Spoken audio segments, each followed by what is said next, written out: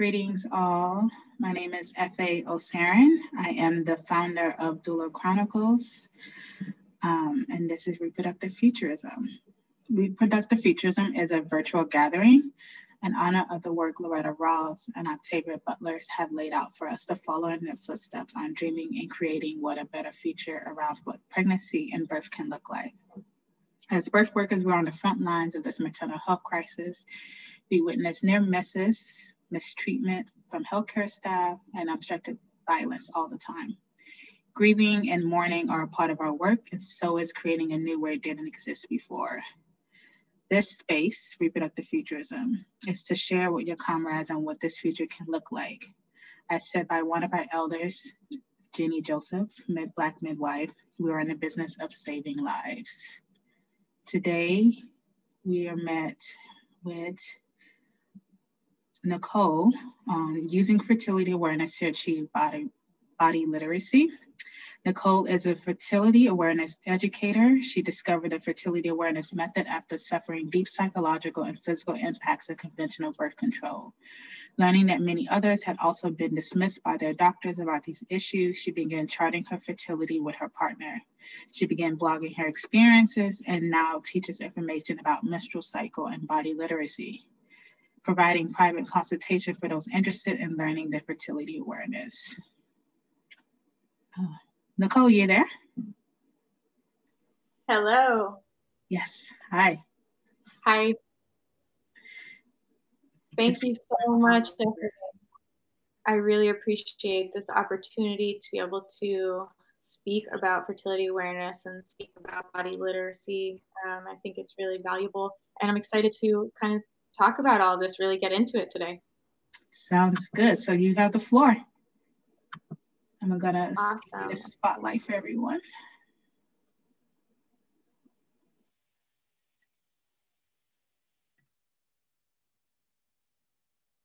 All right, hopefully everyone can see that. We're just gonna get right into it and kind of start with what is fertility awareness.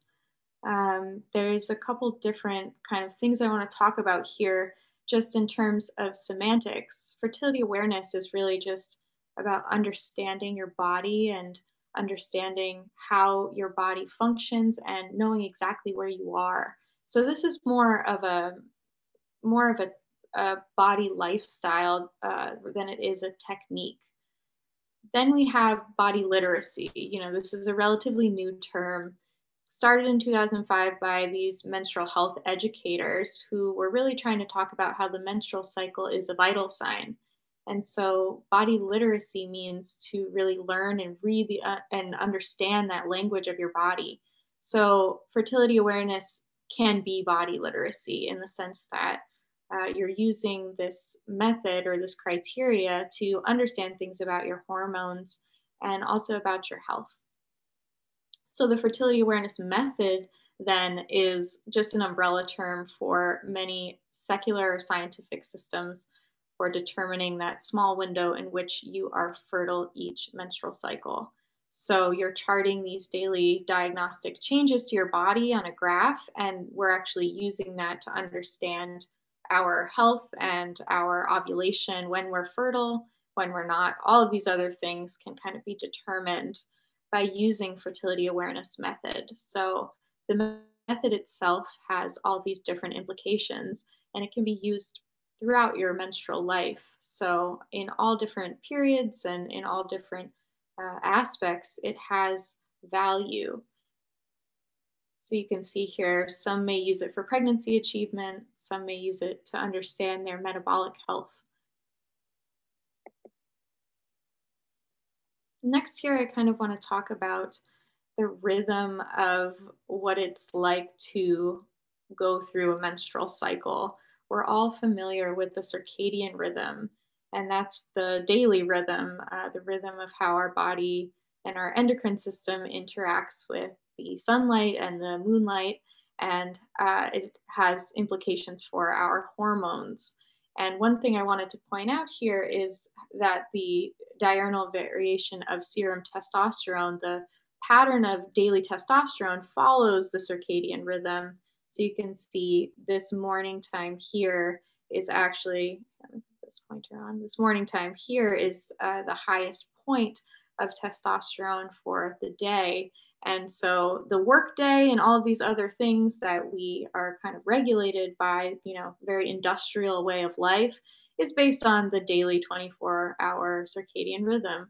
But menstruators have a different rhythm. We actually operate on a longer rhythm, and this is called the infradian rhythm. So we haven't had the time to really understand this rhythm in the way that the circadian rhythm is understood. But what we're looking at here is a menstrual cycle, one of my menstrual cycles, charted on a fertility awareness graph. And what you're seeing here is the infradian rhythm of the major hormones that are interacting with your menstrual cycle. So these are estrogen and progesterone, as well as some of the other ovulation triggering hormones. So here you can see that our rhythm is not a daily rhythm, but instead more like a monthly rhythm or a cyclic rhythm. And our hormones are doing this dance in this rhythm. And at the bottom here, you can see I've lined up several of my concurrent fertility awareness method charts. So you can see each red patch is a new menstrual cycle, so the beginning of a new cycle. And then in the middle there, you have this patch of fluid, which is denoted from these purple patches that you see. So you see over the course of many cycles that the rhythm, even though the day-to-day observations are different, the rhythm is the same. And so with fertility awareness, we're really curious about ovulation. We want to understand when we become fertile for the purposes of contraception, perhaps, or just to find out when the major event of the whole cycle is going to happen, because that's actually not the menstrual period. It's actually a time of relatively low hormones.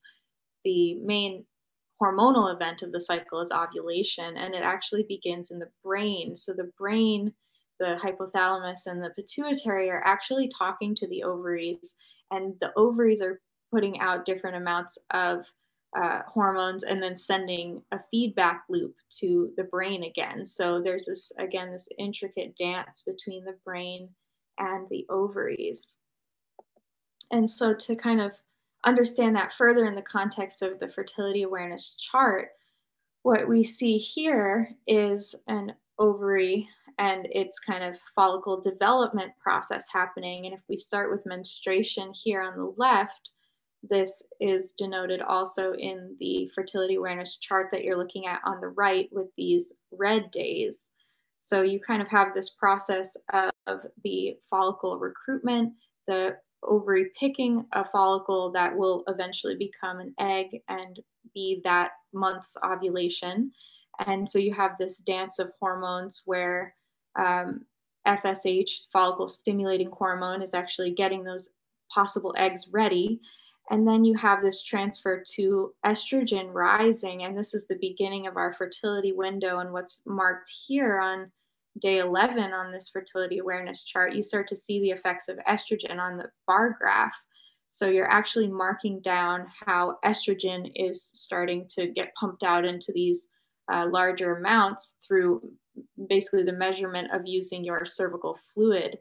And then you have the process of estrogen peaking, LH, which is luteinizing hormone, surging and bursting the egg out of the ovary itself. So that is what we call ovulation. That occurs here in the chart, the last day before this temperature rise.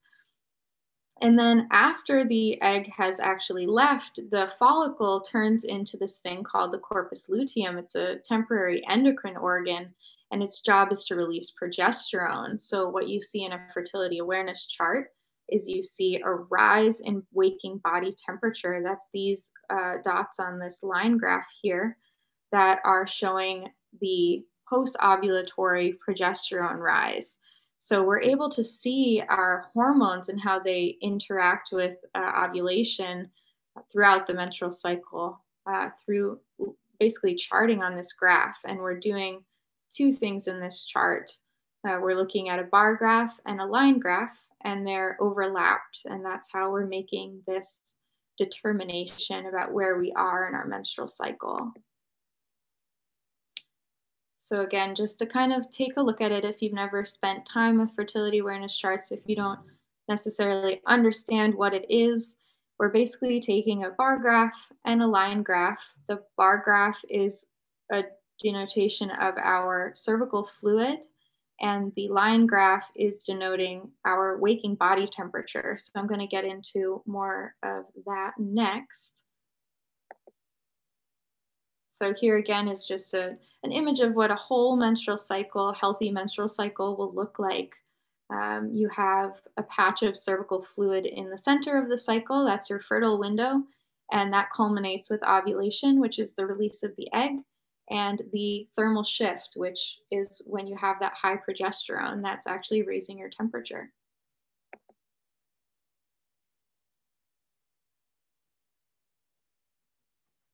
So here we also have how do we actually measure these things, right? So in fertility awareness, we're using cervical mucus. So it's an observation that we're taking on our fluid every day. And we're using that, we're marking that down, and we're understanding that pattern throughout the cycle. What a healthy pattern looks like, and also what a pattern that is not healthy looks like.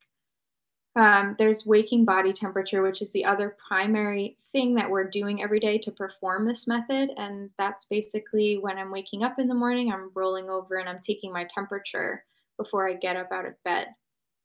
And lastly, there's the optional cervical position.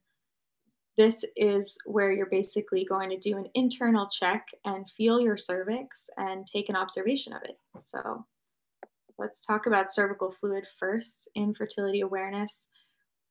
Basically, when this method was created, the different types of fertile quality cervical fluid, which is necessary for sperm to meet with an egg, they were kind of categorized out and made into simple categories for people to follow. Now, your fluid may not look like any of these photos. These are photos of my fluid to show you exactly what that looks like for me, but it's all a spectrum. And so as you become more well-versed in charting, you will start to understand more of what your typical cervical fluid pattern is. So there's dry, which is basically where there's no cervical fluid observed. There's sticky, which is more of a tacky fluid. It doesn't have a whole lot of body. And then there's creamy, which does have a lot of body. It's very lotiony. It's very obvious. You'll see it on toilet tissue. It holds its weight. It's very lotiony. And then there's watery, which is that drippy fluid, that feeling, that sensation that you may have that your vagina is wet or your vulva is wet.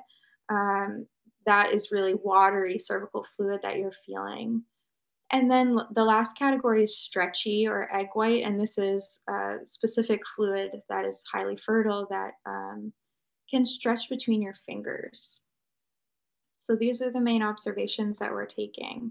And how we take them is, there's a multitude of ways in this method to take these observations, and it's best when you're taking them more than once a day. So going to the bathroom is one way that we kind of check cervical fluid quickly. So that's something that I definitely utilize and teach. And then here's a little bit more about cervical position and how this works as a corroborating sign. Your cervical position changes in response to estrogen, just like your cervical fluid is produced in the preovulatory period.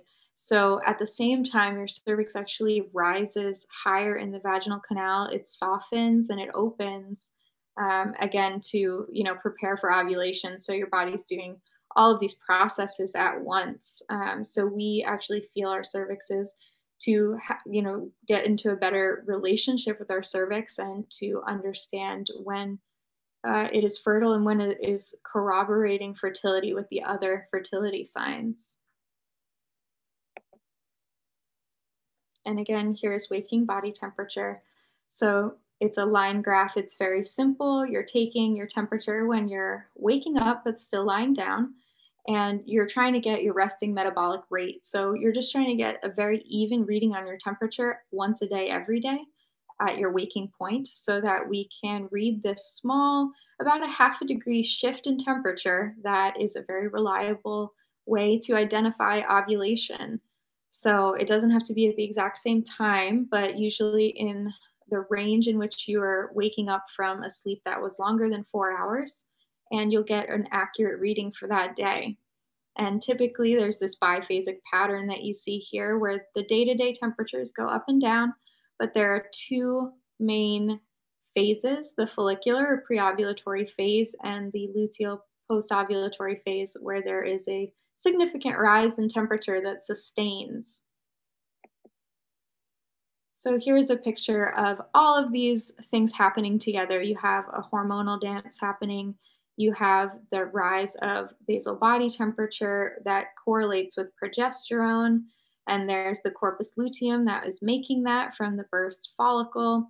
You have LH here. This is the spike that actually releases the egg. So you can kind of see in this, whole graph, you have all of these different parts of your reproductive system that are interacting with these hormones. So we really only talk about ovulation in terms of someone who wants to conceive, someone who wants to become pregnant. But what else does ovulation do? I mean, why is it so important, and why do we value it so much? This is not something that we typically discuss. And in fact, we're kind of encouraged to not think about our menstruation or think about ovulating until we need it for reproduction, right? So we're trying to kind of smash all of that and say, well, ovulation has all of these benefits. So that's why we chart it. That's why we want to know if we are regularly doing it. So the first thing is that we make our hormones when we ovulate. So it's important to go through regular ovulatory cycles, because that's how we make estrogen and progesterone in the right amounts. These are two hormones that need each other to stay in balance. One too heavy or the other too heavy is not the right formula. It really needs to be just right. And as you can see in this graph, they really do have this inverse relationship with each other. The first half is dominated by estrogen, and the second half is typically dominated by progesterone. We also build our bones with our hormones. So the ovulatory cycle is really important for bone balance. You have estrogen, which we might be familiar with, how it relates to bone health, but we don't often talk about how progesterone also stimulates bone formation. So we need both progesterone and estrogen in the right amounts to basically during our teen years, we need to build peak bone mass, and then we need to try to, for most of our menstrual years, maintain our bone mass so that when we do reach menopause, we have enough bone density to kind of last us for those years where we no longer make our hormones. And as you can see, 4 to 6% of bone mineral density per year can be lost from anovulation. So not ovulating means you're losing somewhere about 5% of your bone mineral density. So it really is quite impactful. You also have progesterones impacting the circulatory system.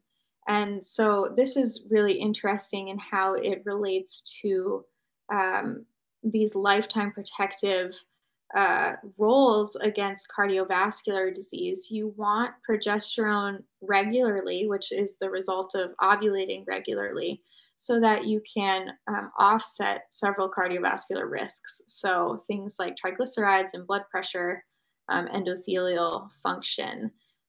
So there is documentation in smaller clinical studies to kind of talk about ovulation's power to prevent heart attacks. So it's, again, really good for your long-term heart health to ovulate. We also have brain health, and there's a lot of information about how progesterone supports neuronal development, and actually, if there's brain trauma, it can protect the brain and help the brain regenerate faster, and has all of these anti-inflammatory properties. So it's again, something that you want to be getting a regular dose of through this act of ovulating. There's also the thyroid and metabolism. So the thyroid, it helps kind of build the block of every sex hormone that you make. You need it to kind of build up this cholesterol that makes testosterone, that makes progesterone and estrogen. So that's the first thing. You really need a good functioning thyroid to even make your sex hormones. And then there's the opposite effect, which is that progesterone also stimulates thyroid hormones. So these, ovaries and the adrenals and the thyroid are all doing this dance together where they need to be properly balanced. And this has a lot of impacts for fertility, and of course, your metabolism. So you could suffer from a variety of thyroid issues, and that's going to show up in your menstrual cycle in a number of ways. So we'll get to that in a little bit. There's also breast health, how progesterone prevents breast soreness. I see a lot of breast soreness, premenstrual breast soreness, and I think that there's, it's really good to track your progesterone, track your basal body temperature so you can see what's going on and that if you're getting enough progesterone to really get those symptoms to go away. And then you've also got estrogen metabolism and how it relates to your gut. So basically, we make these hormones and they go to all these different places in our body, but we need to also excrete them in order for the cycle to continue, essentially. So they get used and then they have to leave. But what can happen when there's impaired gut, and that could be leaky gut, that could be a microbiome issue, it really could relate in a couple different ways. But basically, unopposed estrogen or estrogen dominance, estrogen excess, these are all ways of actually saying that your estrogen metabolism, the way that your body excretes estrogen, is impaired. So we really want to understand the gut if we're talking about the menstrual cycle, because it actually can have a big impact on estrogen, how much estrogen you have, and how your chart looks when there's extra estrogen recirculating. And connecting the gut, 70% of it is the immune system. So you can't really talk about the immune system without talking about how our body responds to pathogens. And our bodies actually have two main different phases during the menstrual cycle with the immune system. So the first half really is more where your immunity is better, the first half of your menstrual cycle. And then there's a suppression of your immunity during your luteal postovulatory phase. So there's, again, this balance between estrogen and progesterone and how they interact with the immune system. So the progesterone is involved in really suppressing that immune response in the lower half of the menstrual cycle to encourage an implantation, right? It's all this process of evolution and how our bodies are working in this balance.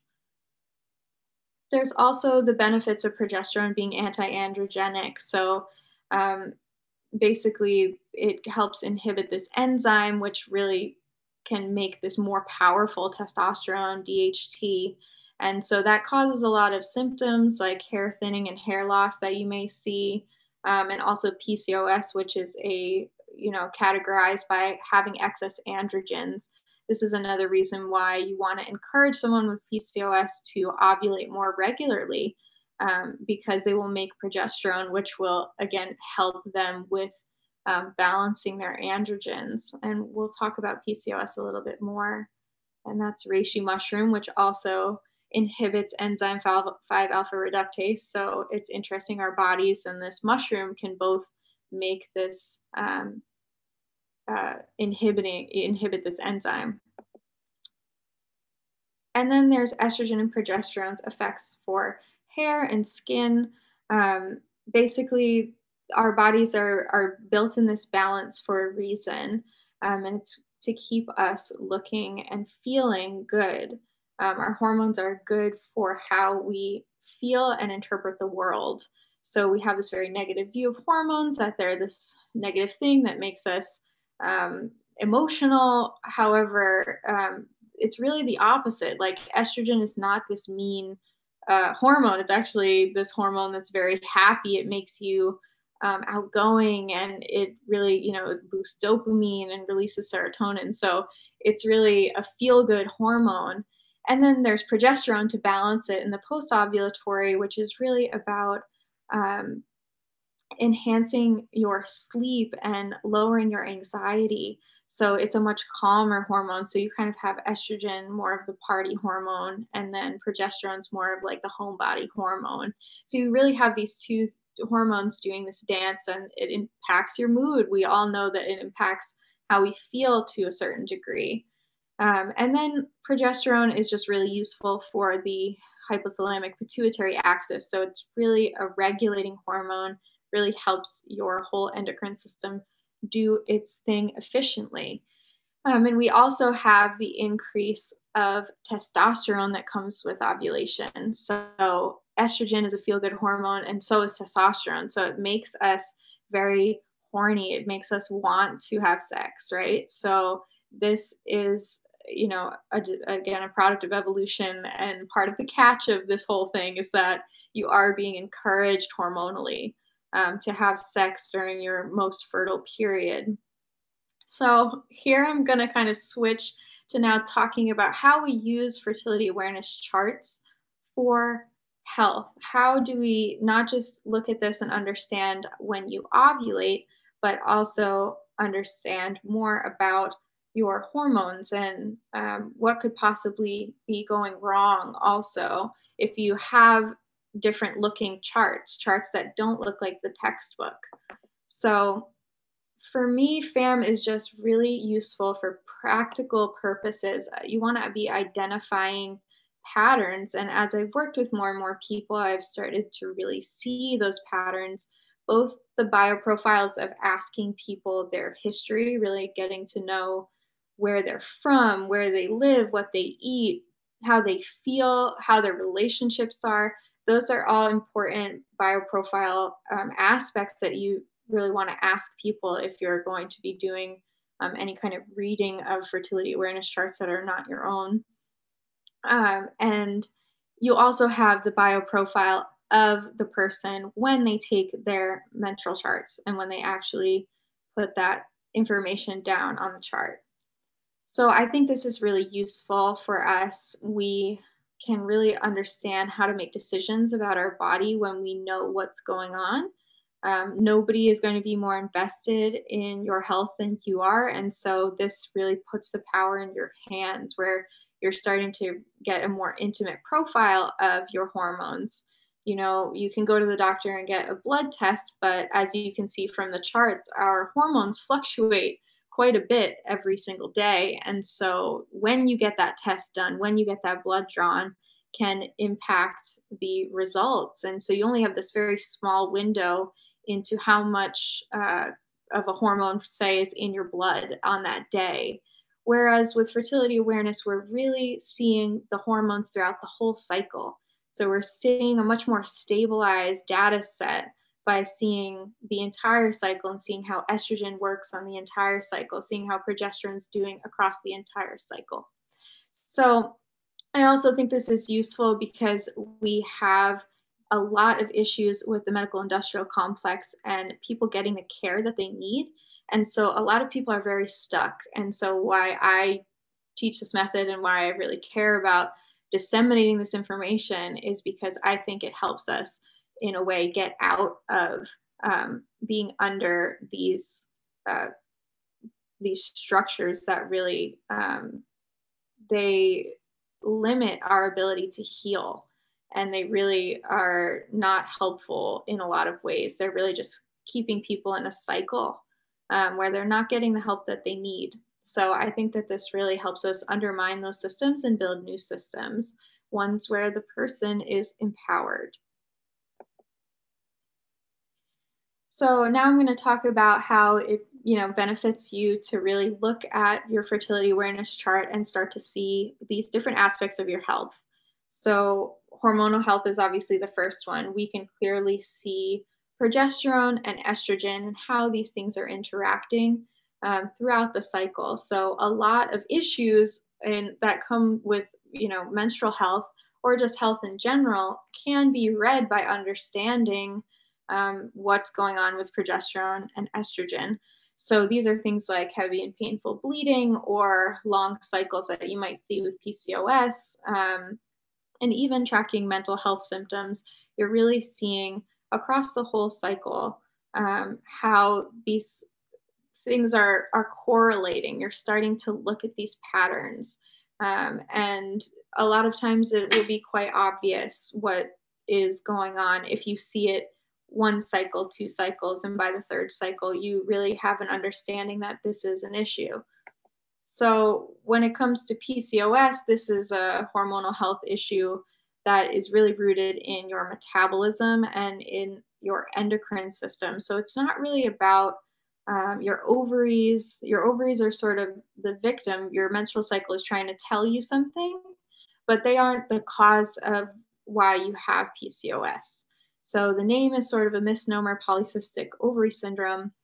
And really, when I'm looking at someone's chart who has PCOS, I'm trying to figure out why do they have ovulatory disruption? What is going on with that? And the first thing to really look at is, do they even have PCOS? Because there's both underdiagnosis and overdiagnosis going on of PCOS. So the overdiagnosis is coming from people who are not really looking at the proper criteria to diagnose someone. They're only looking at an ultrasound and then basically telling this person you have PCOS without doing any investigation or actually making sure that person fits the criteria. So I have kind of here this first part, which is, do you have PCOS? And this is to look at the other sort of similar conditions to PCOS and if you fall into them. And then the second half is to look at, do you really fit this criteria? Again, the ultrasound is not a sole indicator for diagnosis. What you're looking for really is ovulatory dysfunction, long cycles, and symptoms of androgen excess. So those would again be other biomarkers that you are basically taking through asking someone their symptoms. So that's really how you're going to determine if you even have PCOS. And if you do, if you are presenting that way, there are several different kinds of PCOS. So you have to really understand, what is the root of this particular person's PCOS? Is it insulin resistance, which is most people's kind of type, or are there other more complex issues related to the metabolism, like your thyroid, could be mineral deficiencies or autoimmune issues? There's a lot of different interactions that could be happening here. So we use charting to understand more about what type of PCOS someone has and how to, understand their hormones to help them get better. And a typical PCOS chart looks like this. One is what you're looking at, that long period.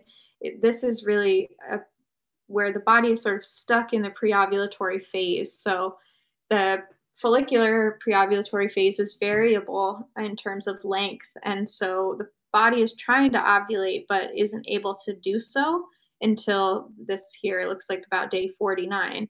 So the number 2 is showing the first patch of cervical fluid where the body was going to go ovulate, but then because of excess androgens or because of thyroid issue, whatever the root cause of their PCOS is, their body decides to forego ovulation and continue along in this sort of estrogen dominant state. As you can see, there's all this fluid patch here, this pink that you're seeing. So this person is displaying with a lot of cervical fluid for long periods of time instead of short patch before ovulation. And then their cycle is just continuing on in this preovulatory state. And then 3 denotes another sort of wet patch. See, the pink is getting darker to denote that it's a more fertile type of fluid. And then finally, number 4 here is showing they finally ovulate at the end here and finish their cycle 2 weeks later at day 53. So this is typically how a PCOS chart is going to look. If someone starts charting and they're dealing with PCOS, this is typically what you're going to see. Also, if you're transitioning off of contraceptives, you will typically present with a PCOS-like chart where you'll have long follicular phase and then hopefully normal post-ovulatory phase. So there you can just compare to what a healthy menstrual cycle would look like. There's basically two halves to the menstrual cycle: the pre-ovulation, the point of ovulation, which is circled, and then the post-ovulation. You can see that they're about half and half. And then you also have the bar graph to show you cervical fluid, which is again just this one patch that occurs before ovulation and during ovulation itself. And then the vaginal canal is dry for the rest of the cycle. So you really just have this fertility window in here. Whereas someone with PCOS, they aren't fertile for this whole time, but they're presenting with fertile quality fluid for this whole time. They're actually only fertile at this point here, and then ovulation occurs here, and then their post-ovulation phase. So you can see one's more in balance. And then how does fibroids or ovarian cysts, endometrial hyperplasia, how are these impaired estrogen metabolism related conditions, how are they presenting in a chart? And again, the cervix is just under the hormonal regulation of estrogen. So estrogen is basically telling the body to make fertile quality cervical mucus if there is a lot of it, if it's in high amounts. And so with someone who has these issues that are related to estrogen, they're going to usually see an excess of cervical fluid on a daily basis. So it might not be one small patch of 6 to 9 days in the center of the cycle.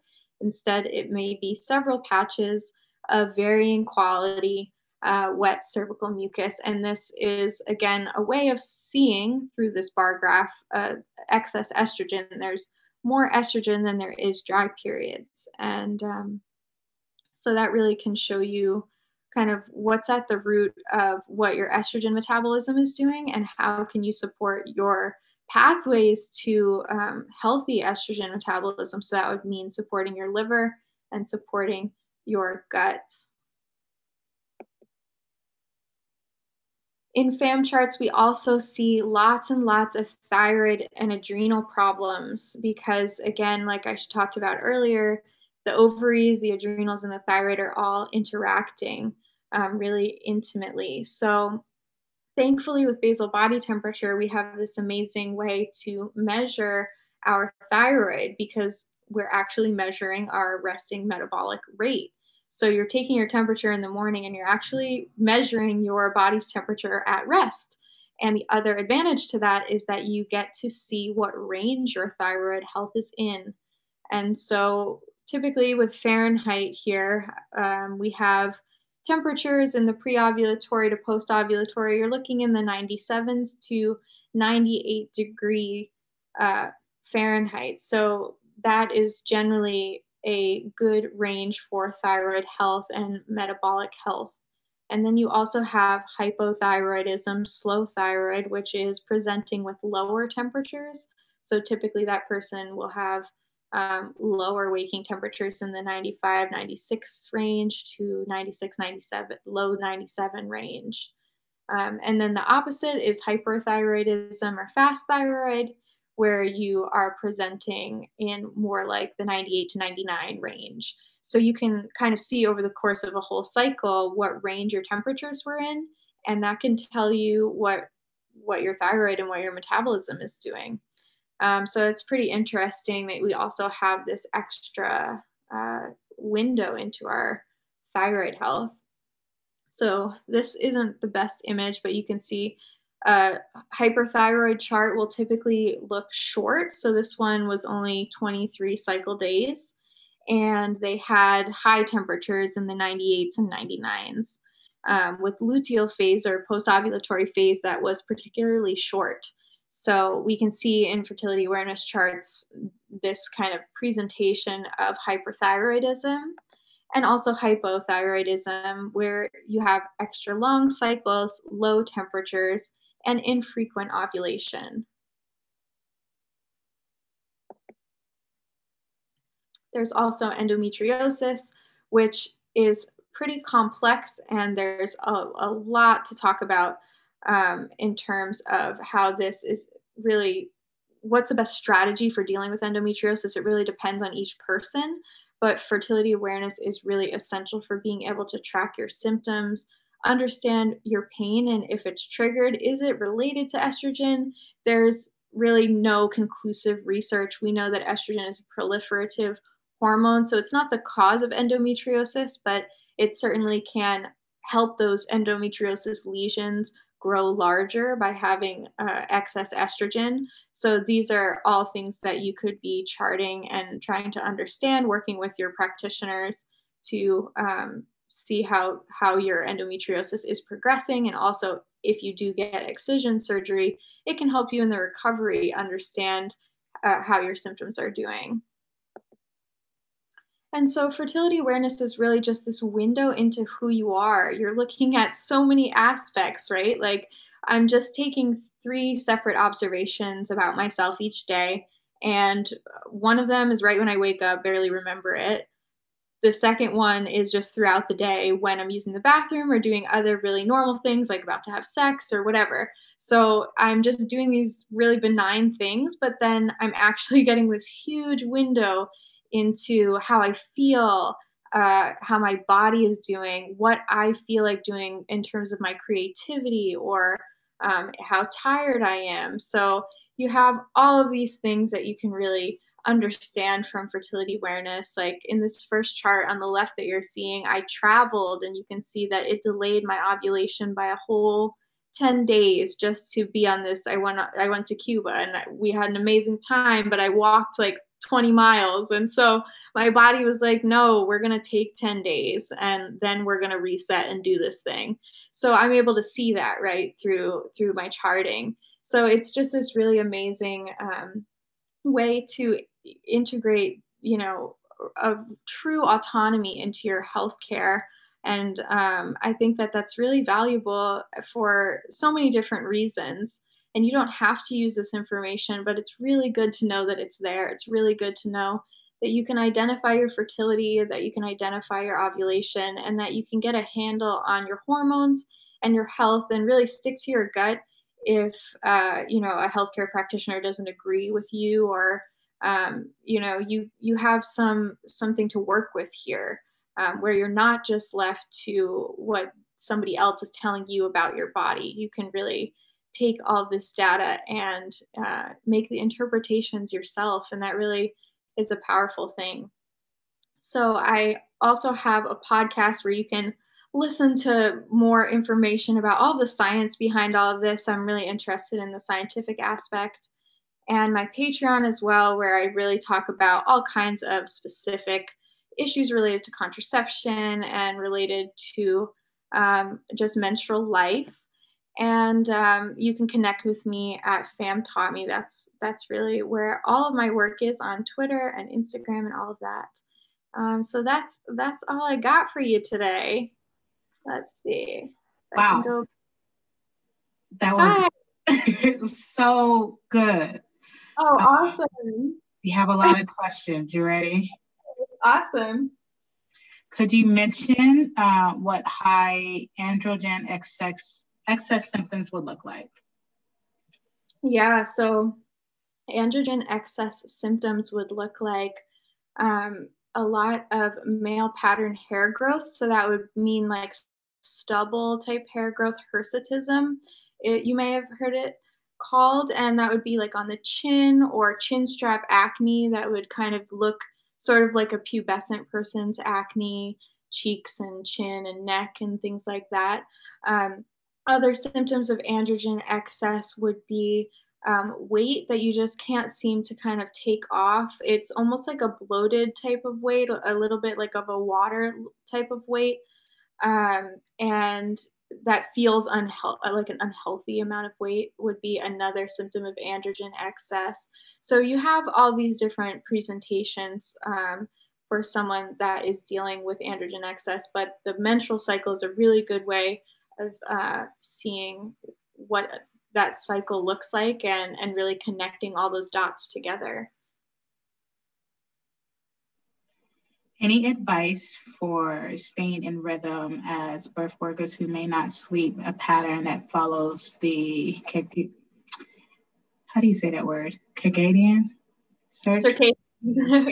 rhythm, yeah. Yeah, no, this is a great question, just because we live on so many different schedules.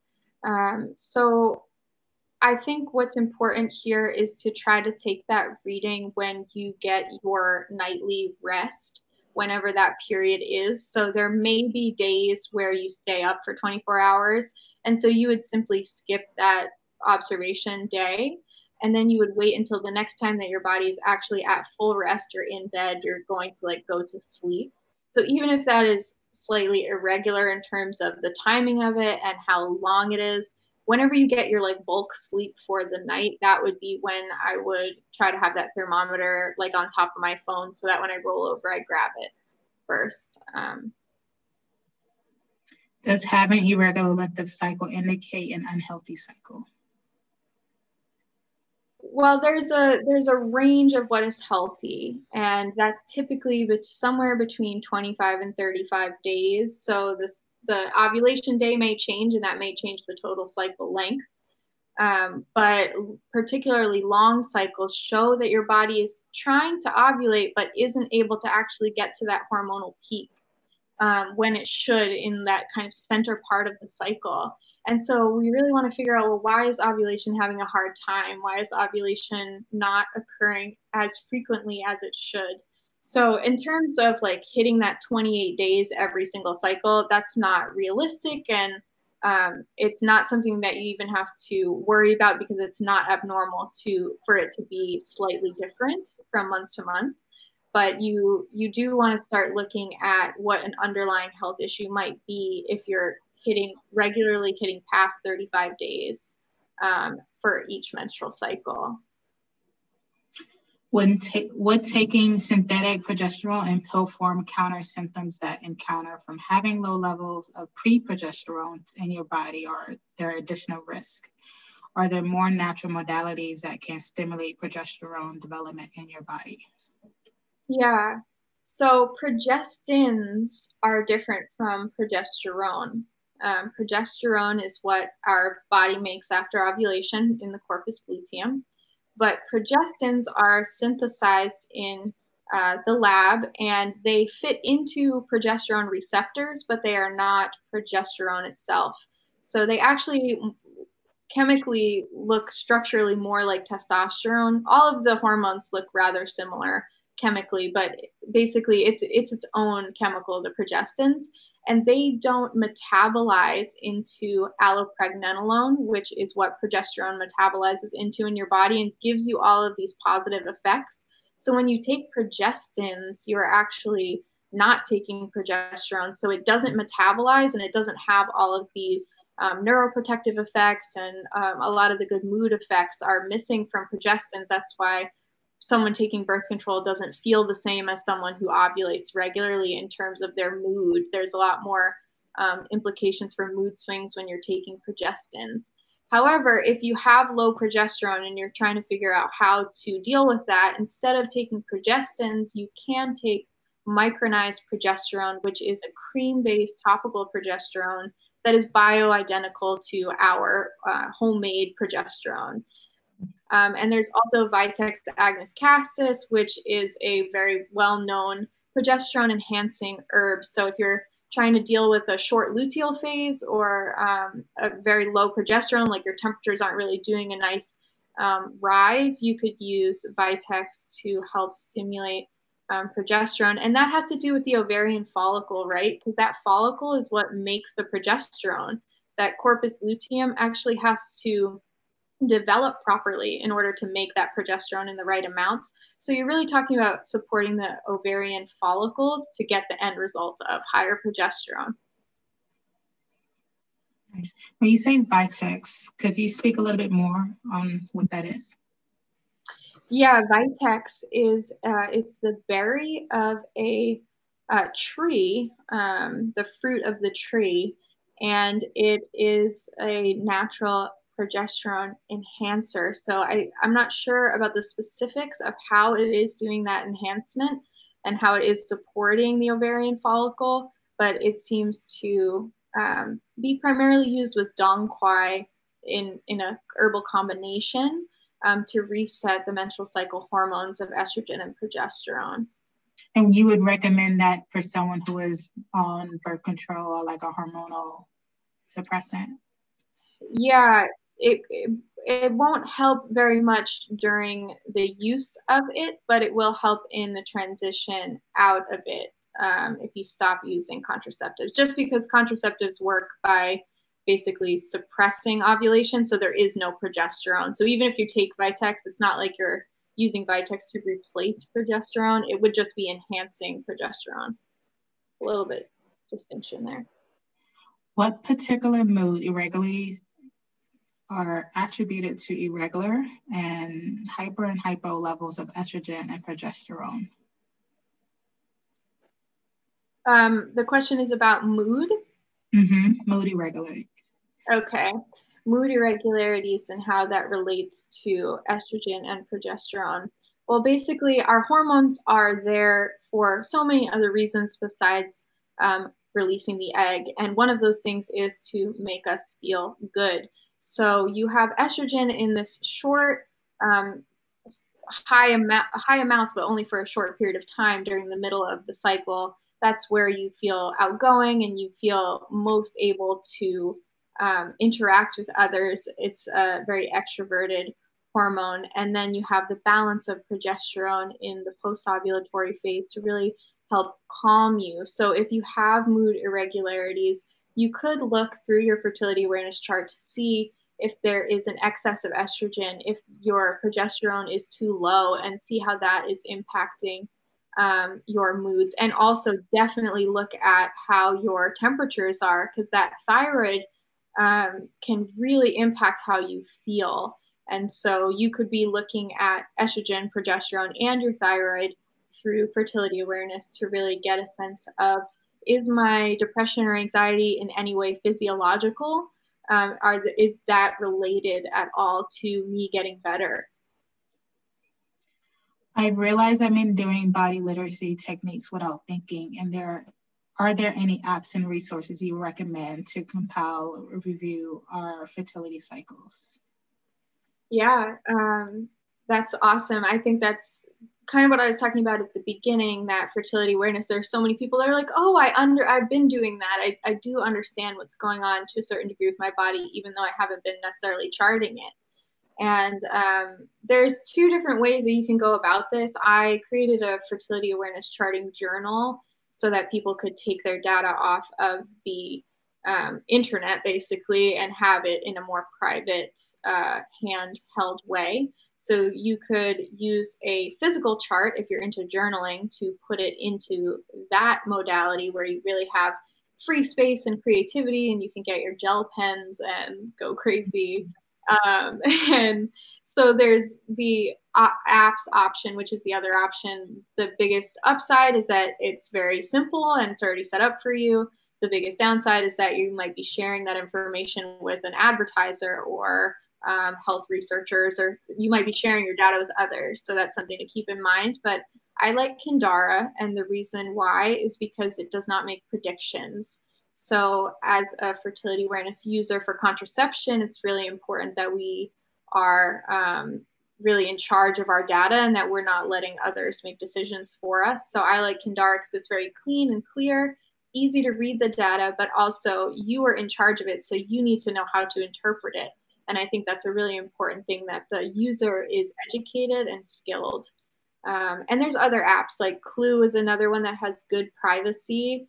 But some of these other ones, like Glow or Flow, these are owned by big venture capitalists, and they are taking your data for a reason. So really do your research and try to figure out who is the best online option for you. Can you talk about what perimenopause does to this tracking? Sure. So perimenopause is it's an interesting term, and there's a lot of debate about it within fertility awareness circles. When does it begin? When do we start talking about is there really as big of a drop off with fertility as we're being told?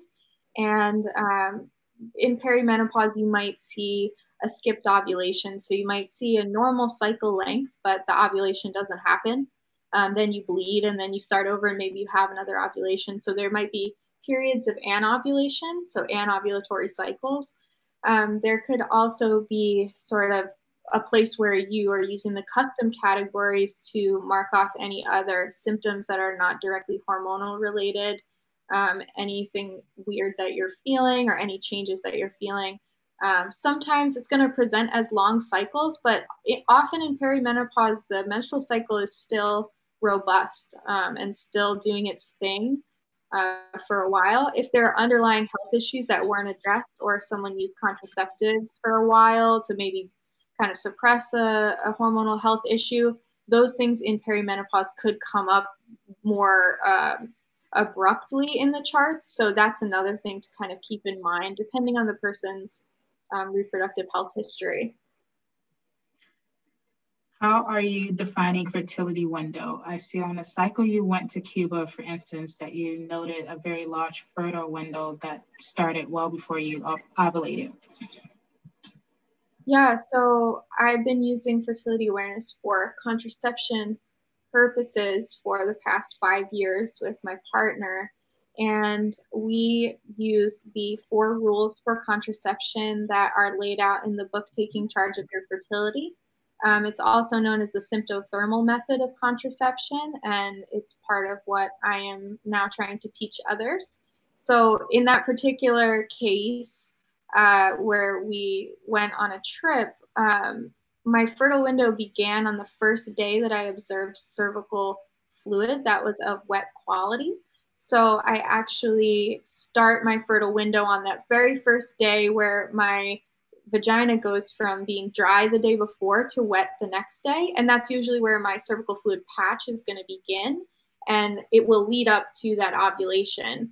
But what happened in that cycle is my ovulation actually was suppressed from all of this travel and time zones and airports and everything. So my body actually shut that process down, went back to dry for a few days, and then my fertility window began again. And so in the fertility awareness method, in order to make sure that we are using contraception correctly, I actually knew not to resume unprotected sex because my temperature didn't rise. No ovulation occurred. And so I had to extend my fertile window, assume that my fertility was still coming, but that it was delayed. And sure enough, I had another cervical fluid patch. And then finally, I saw the rise in temperature that signifies ovulation occurred. And that tells me when the cutoff is basically to resume unprotected sex without chance of pregnancy. Wow. How does tracking when on birth control, for example, I'm on Nexplanon and will spot per week? Or how does tracking work when on birth control? Yeah, so tracking, it's interesting. It's different with different types of birth control. If you're using a hormonal birth control, the method of action of that birth control is to sever the connection between the brain and the ovaries. So the ovaries cannot hear the messages from the brain to start the process of ovulation. And so ovulation just gets suppressed. So the hormonal cycling is actually dysregulated. And so what you'll see is a completely erratic looking chart. You won't actually be able to chart ovulation on birth control because it's stopping you from ovulating. So what you'll see is a very erratic up and down temperatures and erratic patches of cervical fluid. And then when you take the sugar pills, or if you take the sugar pills at the end, you will have a bleed, but you are actually not having a menstrual cycle. You're having a withdrawal bleed from the lack of taking those synthetic progestin and estrogen. You're basically just bleeding out without that steady dose of hormones. So if you're taking, if you're using an IUD instead of taking pills, you can have somewhat a preservation of your ovulation. So something like the copper IUD is not necessarily going to be able to shut down ovulation 100% of the time. And it works through other methods of action. And so if you are using an IUD, you may be able to see the thermal shift of ovulation through the basal body temperature. And I've actually had a few people who are charting on their IUDs, and we're seeing maybe 2/3 of the time that they're ovulating. There's still quite a bit of time where their cycles are erratic or not ovulatory looking. But yeah, so hormonal birth control, it's not really going to tell you very much, but the IUD will be able to see ovulation. Could be why we see IUDs and placentas sometimes. That could be it. I know, it's funny because it's 99.9 effective, but I'm like, well, I've seen some alternative images. Mm-hmm. Yeah. A few more questions. If you have PMDD, do you recommend birth control? So PMDD is interesting because it's, it's relatively new in terms of it becoming a recognized condition, but we don't know enough about how it works. It seems like, from what we do know, that progesterone, the person is really sensitive to the normal fluctuations of progesterone. So there's nothing wrong with the person's hormonal pattern who has PMDD. They don't have a hormone imbalance, but their body is doing something abnormal, reacting abnormally to that normal rise in progesterone that we see after ovulation. So birth control could, for instance, shut down ovulation and therefore keep progesterone low. But progesterone has so many other protective effects that I'm not sure that this is the answer to dealing with PMDD. It will sort of, really even you out in terms of you'll stop this hormonal process of estrogen and progesterone cycling. But the question is, is this the answer to dealing with this person's hypersensitivity to progesterone? And I'm not sure that it is. So the jury's still out on that one. I'm not sure about how it will work for the individual. But most times I would lean towards not using birth control, which was not developed for PMDD to treat PMDD. How could fertility awareness techniques help people transition after changing or getting off birth control methods? Yeah, I think that's a really great question. I like when people start charting beforehand and really learn the skill of fertility awareness, because it is obviously something you have to practice every day. But I think it's good to start charting beforehand so you have that skill. And then when you get off of when you get off of birth control and you start fertility awareness charting, you will actually see your first ovulations, and you'll actually see your first anovulations. I noticed that many people don't really recover from birth control for at least 3 to 6 months on average. So when we're actually charting that and seeing that, I'm seeing that their first cycles are not ovulatory, and they're seeing it too, which is very interesting. So we're kind of gathering all this biodata about the transition and how long it actually takes for fertility to return, and for the hormone cycling to return, because still you want those hormones. They're good for you even if you don't want to start conceiving. I've encouraged friends to try FAM. They say the data and interpretation is not useful because they're on hormonal birth control. Would you say it's still helpful for insights you're sharing? Can you speak to that? Yeah. Again, it's hormonally, the chart is not going to look like a menstrual cycle chart will. And birth control also impacts your sex hormones significantly, right? It's sort of getting into that system and changing the way that it was designed. So I think it is good to chart while you are using birth control. However, more in the sense of that you are making sure that you understand how the drug is affecting you. For me, when I took birth control, I really lost myself, and it was very rough for me emotionally and mentally. So I didn't know at the time what to look out for. And so if I had this skill of charting, I would have been able to identify better. And it was really the people around me that helped me identify what was going on. But I think that, it's not going to help you identify ovulation that isn't there, but it'll certainly help you in terms of it being like a full body chart or a way to take your biodata. It can certainly help you identify when you have side effects or when it's not working for you anymore. And last question is, can you provide your contact info again? Yeah, of course. I'll type it in the chat. But FAM taught me, it started off with me basically learning this information and getting really, really, really, really mad that no one had told me about it. And so I was like, I'm going to tell people what I've learned so far. And so I created this hashtag on Twitter and have since kind of expanded it outwards to working with others and trying to disseminate this information more widely so that we understand our bodies and that we can make better decisions for ourselves. Thank you guys so much. It was really so much fun. Thank you. This was wonderful. I can't wait to watch the replay. I've been taking notes down. I don't know if you were watching. I love it. Good. Yeah, there's so much that really can come of this, and each person that learns about it, we tell others about it, and yeah, I just think that there's so many good implications for it. Thank you all for coming. It was really, really great. Yes, enjoy your evening. Yeah, you too. I'll see you guys on the next two. Bye.